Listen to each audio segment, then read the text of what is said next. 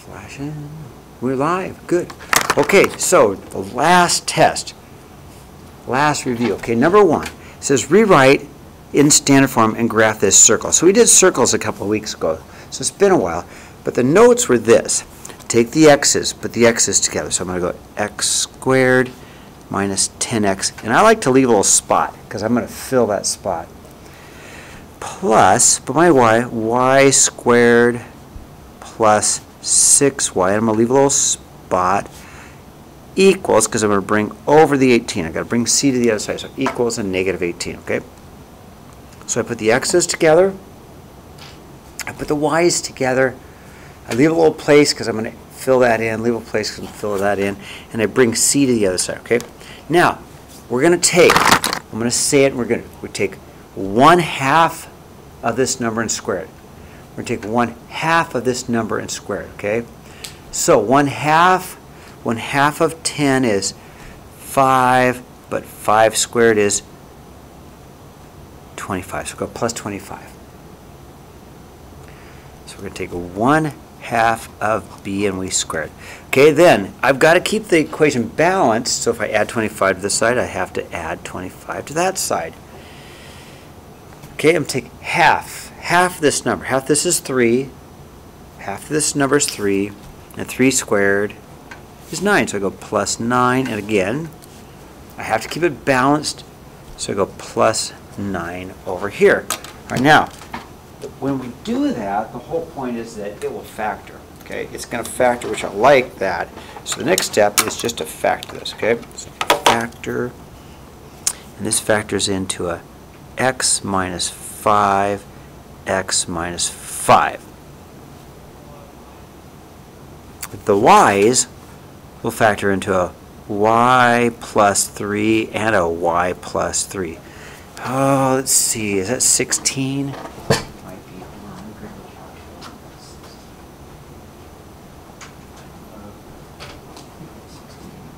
It's early. It's Monday morning. Tired. Let's see what we got.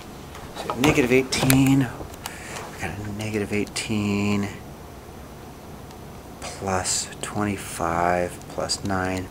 Yeah, 16 equals 16. Okay. Now the reason we factored and did all of this craziness is because this will start to look like a circle. We'll get an x minus 5 squared plus a y plus 3 quantity squared equals 16. And from that form, we know the center of my circle is at positive 5, negative 3, and the radius of the circle is at the square root of 16, which is, of course, 4. Okay, I'll let you catch up, and I'm going to grab some graph paper.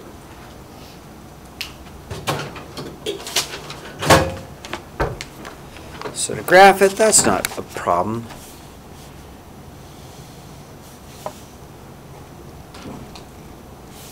One, 2, 3, 4, 5.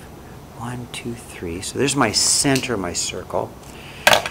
And then I'm going to just put in my radius. So if my radius is 4, we'll go out 4, back 4, up 4, down 4. 1, 2, 4. 1, 2, 3, 4. 1, 2, 3, 4. 1, 2, 3, 4. I'll just graph it in. There it is. Ta-da! Okay. I'll wait for you and give me thumbs up when you're ready.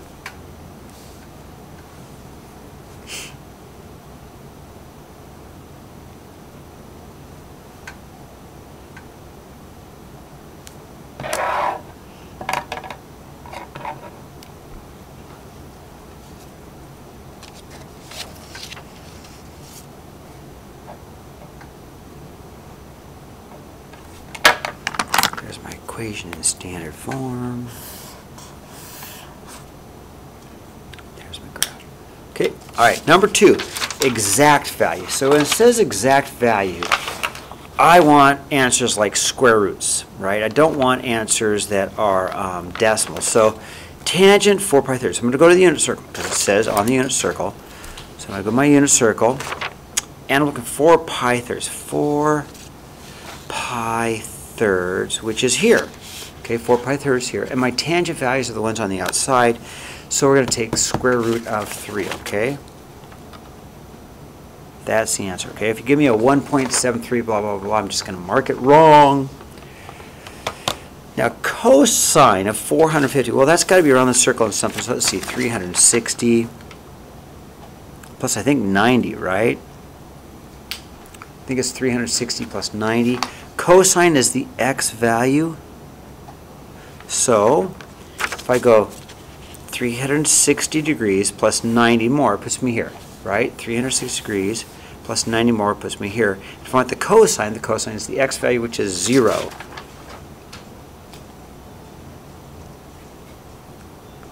Now, cosecant is not on the inner circle, but sine is. And cosecant is really 1 over the sine value.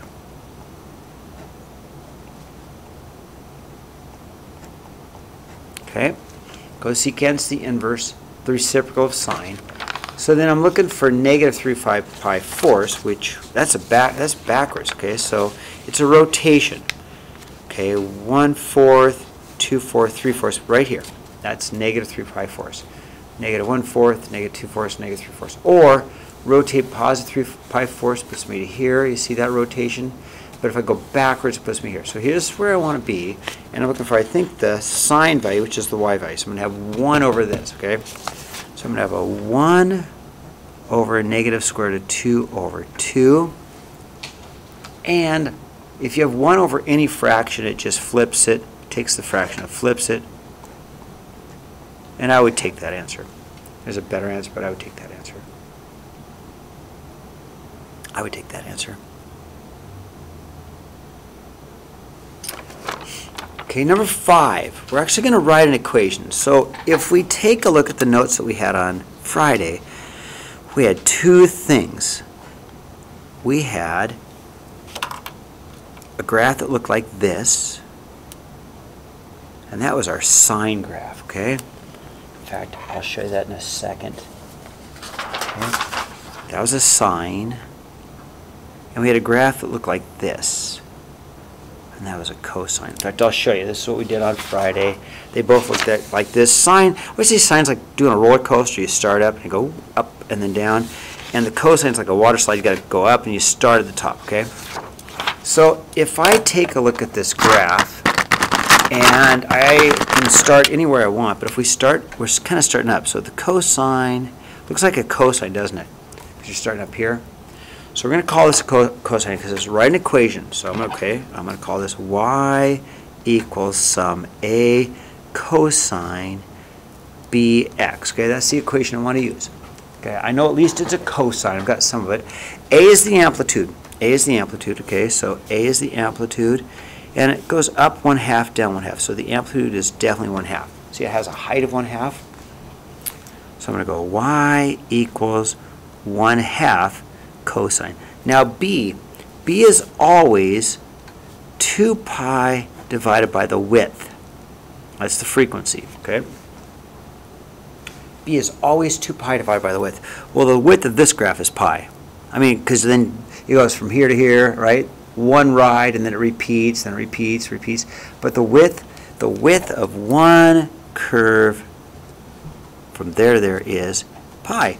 So to find b is going to equal 2 pi divided by the width, which is pi, which is just 2. This is the equation for that graph.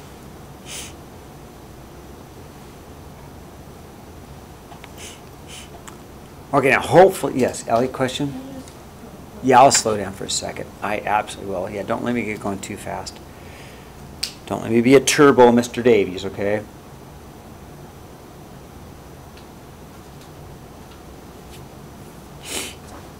Give me a second to get myself set up for the next one anyway.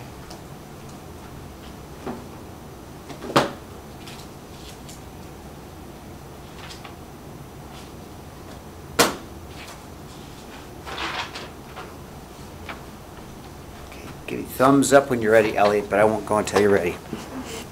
Okay, you good?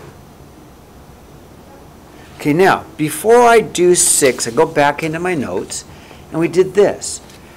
Sine, cosine, tangent, cosecant, secant, and cotangent. We want to use these ratios to do this problem. So somewhere on this circle, we have a point. We know every point has an x and a y value. So I know this, that my x value is -3, and my y value is -4. Okay, I know that. What I don't know is the radius. So what we found in our notes is that we could find the radius by Pythagoras' theorem. But instead of a squared plus b squared equals c squared, we had x squared plus y squared equals r squared. Okay, we learned that in our notes. So I'm going to find r by going x squared plus y squared, whoops, sorry, -4 squared, my bad, equals r squared. So I need to find the value of r. I need to find r. So I get 9 plus 16 equals r squared, because -3 squared is 9 and -4 squared is 16. 9 plus 16 is 25. Of course, if I square root r is equal to 5. Okay, I'm going to put that over here. R equals 5, okay? I'm running out of room, but I can squeeze it in. Okay, now, you ready? I'll wait for you. So I've got x for my point. I have y for my point. I found r by Pythagoras' theorem. And then what I want to use is just these ratios, right? I've got y over r, x over r. So just take these values, I get it. So sine of theta is equal to y over r, which would be the -4 over 5. Cosine of theta, which is x over r, and that's going to be my -3 over 5.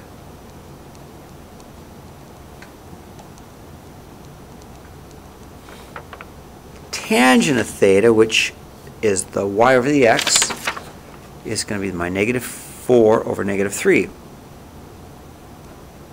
which is really 4/3, right? Because negative divided by negative. Now, the cosecant is the reciprocal of sine. So cosecant of theta is going to be 5 over -4. The secant, which is the reciprocal of cosine, is going to be 5 over -3. And cotangent, which is the reciprocal of tangent, is going to be 3 over 4. Okay, so I got them all.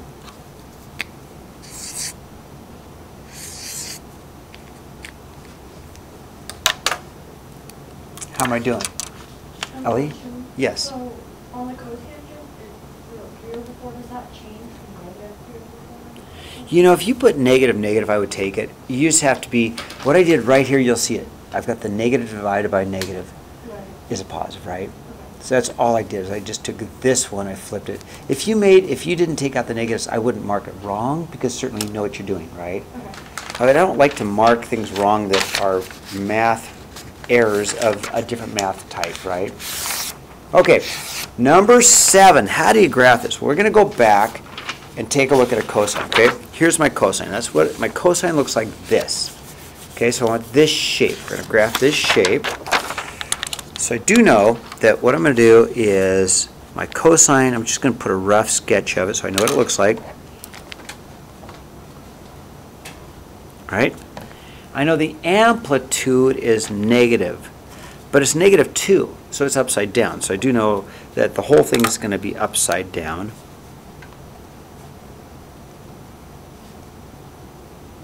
So when I start to put in my axes, let's see here. Where's my ruler? Okay, I'm going to do this kind of thing here. I do know at least this much. I'm going to start right here. Like this. So before I do a lot, I know I'm going to go 2 and -2. That's my amplitude, okay? My frequency is 3.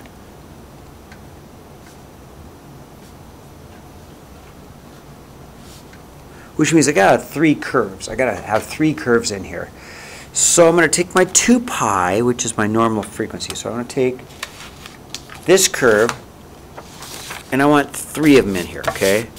So I've got this curve, and I'll put 3 of them in here. The only way I can do that is to chop the 2 pi up into thirds.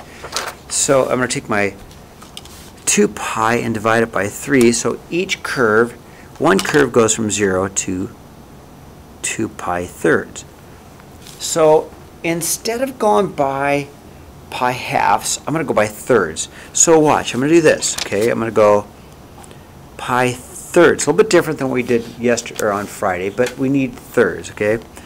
2 pi thirds, 3 pi thirds, 4 pi thirds, 5 pi thirds, and 6 pi thirds. And if I chop them up into 2 pi thirds, 2 pi thirds, 2 pi thirds, I'll get 3 of them. That's my frequency. Okay, I'll say it again. Take this shape, that's my cosine curve. I'm going to go here, here, and here, except for upside down. Except for upside down. So again, like I talked on Friday, there are 5 important points that make it easy to graph, okay? So I'm going to have, this thing's going to be upside down actually. It's going to look more like this. And I need these important points here. Okay, so it's going to start down at -2. It's going to end at -2. Halfway through, it's going to be up at 2.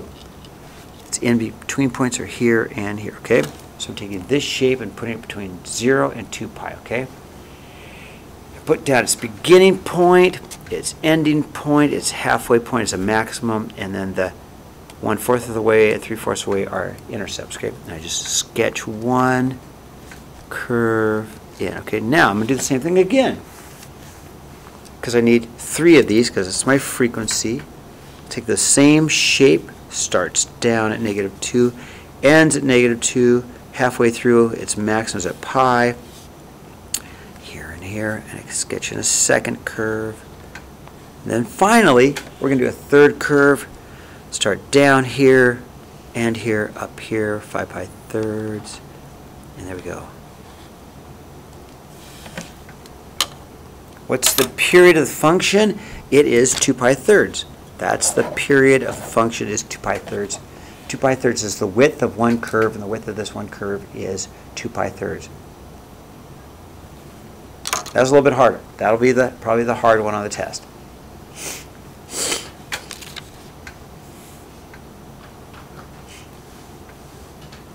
All right.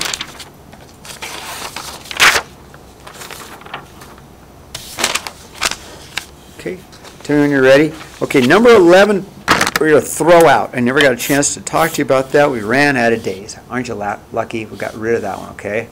But number 8 we can do. Okay, number 8, there's 2 parts, 8 and 9. There's a formula. We have, our formula is radian is equal to, and here's what we had. We had our 180 over pi, no, I'm sorry, degree equals, my bad. Degree equals 180 over pi times our radian. I'm sorry, it should be a degree, you guys. Our degree equals that. Okay, here's our formula. We have this in our notes somewhere, but here it is. So to get our degree, we're just going to take our degree is equal to 180 over pi times 5 pi eighths. Okay, cancel the pi's, use a calculator. I can go clear 180 times pi divided by, oops, I cancel the pi's, 180 times 5 divided by 8, and I get an answer of about 112.5 degrees. Okay, so that's an angle in degrees. These two are the same, 112.5 degrees. Okay, 5 pi eighths, 112, same angle, one's in radians, one's in degrees. Okay, 5 pi eighths, 112, same angle. Okay, all right, number 9, convert negative 200 degrees into radians. So our formula is radians is going to equal our degree over 180 times pi. Okay, that's my formula for that. So I'm going to go, okay, my radian is equal to negative 200 over 180 times pi. And I'd like to reduce this, okay? I'd like to reduce this. So that just reduces to, let's see, 20/18 pi, or negative 10/9. Okay. These two angles are the same. One's in degrees, one's in radians, okay? And number 10 we've done umpteen times. Hopefully by now it should be easy. We'll do number 10 together when you're ready, okay? Everybody thumbs up? Okay, we've done this one lots of times. Here's my building. I just want to make sure we can still do right triangle trig. Here's my man. He's standing there and he's taking an angle of elevation at 54 degrees, right? Here's the building. We'll call it H for the height of the building. He's 100 meters away, 100 feet. 100 feet, yeah, it has to be feet because the man's in terms of feet. So I changed it. Okay, right triangle trig. It's a right triangle, correct? So if it's a right triangle, you guys, we always use what's up there, the blue. We always use what's up there. That's all our right triangle trig. We know that the building is the opposite side. We know that the 100 feet is my adjacent side. So we're going to use tangent, right? Opposite adjacent. Use tangent. Go tangent of 54 degrees, because that's theta, right? Is equal to the opposite, which is h, over the adjacent, which is 100. I'm going to multiply up the 100, put that there. I'm going to go 100 times the tangent of 54 is equal to h, and I'm going to use my calculator. Go 100 tangent 54,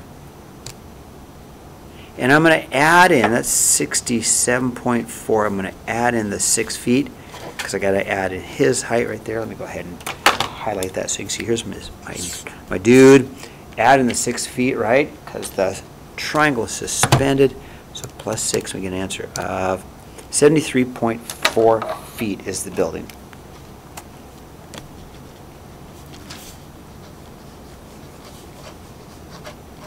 Okay, that's it, okay? It'd be really great if we got it done tomorrow in class. That'd be awesome. I could always leave a little time for you if you don't